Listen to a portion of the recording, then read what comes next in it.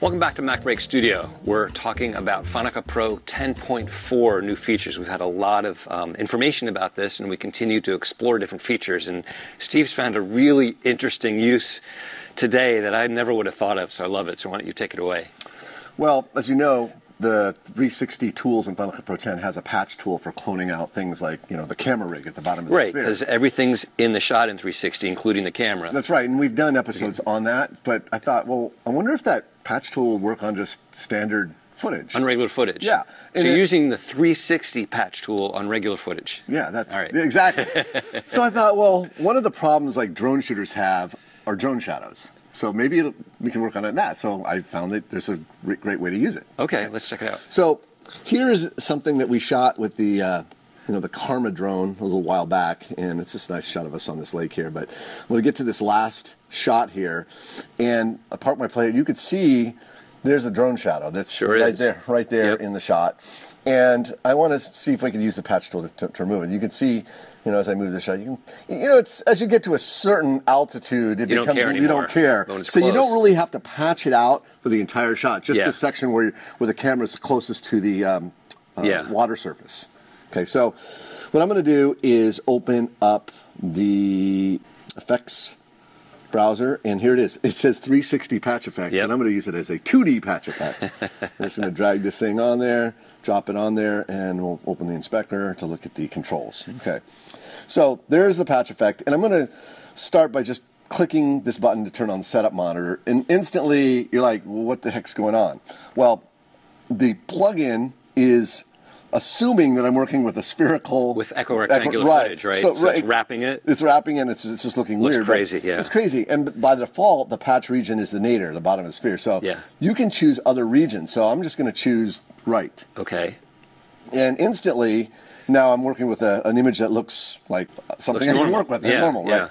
So you have two areas. I've talked about this in previous episodes. You have the source area and the target area. So this right here is the target. So this is where I want to move it over. So that's what you want to get removed. Right. So I want to go ahead and take that and move it over the drone shadow here. And then, okay, this is the source. This is the pixels I'm pulling from at other parts of the image, right? Yeah. So just going to go ahead and I'm going to leave this there for now.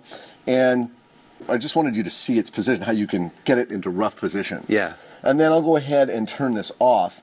And one of my techniques when working with the patch tool is I tend to want to reduce the softening, really crank the softening, and turn it off so I got a hard edge so I can really see exactly what you've patched. Right, and you can see that it's a little bit off here, and I'll go back down here to the target position, and I'll move this around a little bit, here, and... Right, and and then just the source. Yeah, the source radius. A little bit smaller. Right. In fact, I try to get this as small as I possibly can. I mean, and just back and forth. I just try to get this position, find the pixels that I want to use here. Okay, and now here's the thing: as I move the playhead, it does a pretty good job. But as you can see, that you can see the patch region a little bit. That stays fixed. It stays fixed. And what you're going to want to do is keyframe the source pixels that are being sourced in that target area there. So what I'll do is I will set a keyframe for source position, okay? And not for target, just for source? No, just for source, right. Okay. The target position stays relatively fixed. Oh, okay. Although you could keyframe it, I found if you needed to, if it was moving around. I found that in this case, I'm going to want to keyframe what's being patched inside. Patched inside there, right? Exactly. I see. Because the drone is sitting still as you're pulling up. You nailed it. Got it. So what I'm going to do is I'm going to go ahead and make this a little softer right there. So there it's maybe softer. I'm going to maybe move it over. I'm just trying to get it exactly where I want it. There, that looks pretty good. Yep. I mean, it's pretty much gone. So I have my source position first keyframe, and I'll just start moving the playhead a little bit later. And it looks good, looks pretty good there, pretty good. And it's looking right there. Maybe it's starting. You can see it's right there. It's starting to pull pixels from this little shallow area and it's here. picking those up. So all I need to do, because I've set keyframes for source position, is I can just go ahead and shift this over a little bit, nice. just like that. Yeah. And just like any animation, I'm going to just use my left and right arrow key and just step through this animation, and It looks pretty good. I might want to soften it just up a little bit more. Just take a look at it.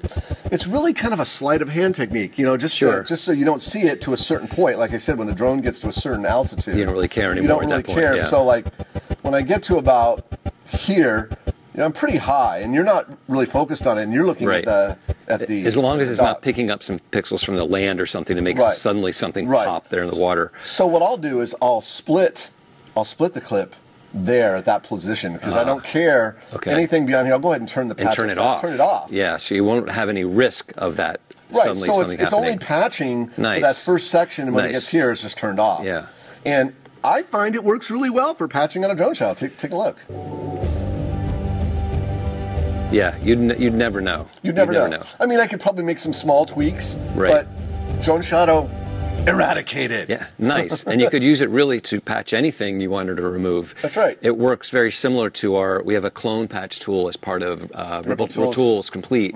But this is a great way to do it with a built-in tool and with a 360 tool, which is very interesting. Yeah, so nice. It's a tool that gets the job done in certain situations. Excellent. Excellent tip. So Steve has a full, if you're interested in the real 360, Steve has a very great in-depth training on working with 360 and Final Cut Pro 10.4, which the tools are excellent for doing 360. So that's it. Thank you for watching MacBreak Studio, and we'll see you next week.